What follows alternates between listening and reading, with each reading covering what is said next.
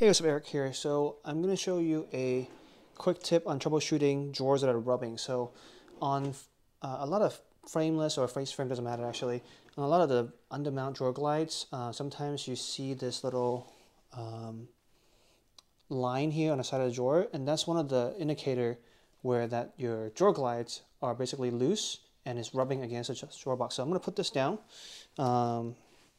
and for my customers who have the Blum drawer glides, I'm going to show you this angle here. So you see these little orange clips, pull them apart, and then that will release the drawer from your drawer glides, your tracks. And so once you have it opened, and let me get a light in here. So once you have it open, you can see that you have screws here. Make sure they're tight so your drawer glides shouldn't be like sticking out.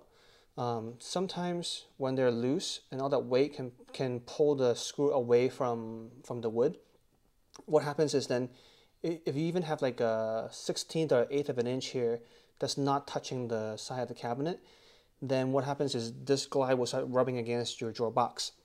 So you have plenty of holes here, so if your original screw is stripped in this location, just put a new one in a new location.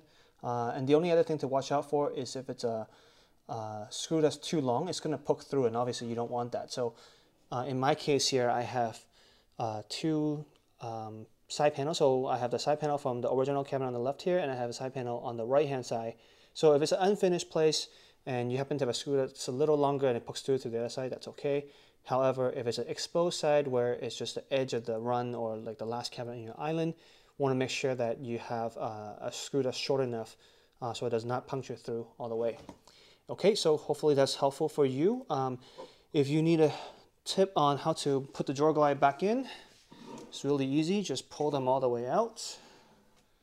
And I'm going to have to put the camera down again. But basically, you put the drawer box in, and you see this little tab here. Just use your finger, lightly pull it forward, and then that should click. And then on the other side, same way, just pull it all the way and soft close. All right, thank you.